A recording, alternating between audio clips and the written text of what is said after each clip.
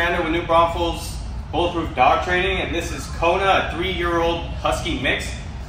She comes to us with typical puppy behavior, doesn't really listen to owners, pulls a lot at the leash, doesn't have formal training or anything like that. So we're gonna see what she can do for me, and we'll go from there.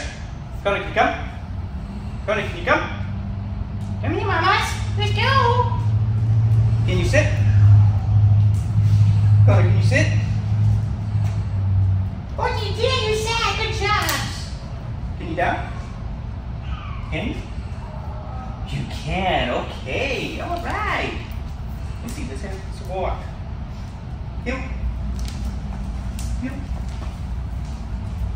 Heel. Oh. Heel. Come here. Oh, that's a little girl. All right. So you can see she's pretty smart. She'll be here for the next 15 days, and we'll see how she does from there. I'm sure she's going to do great. Go ahead and follow us on all of social media.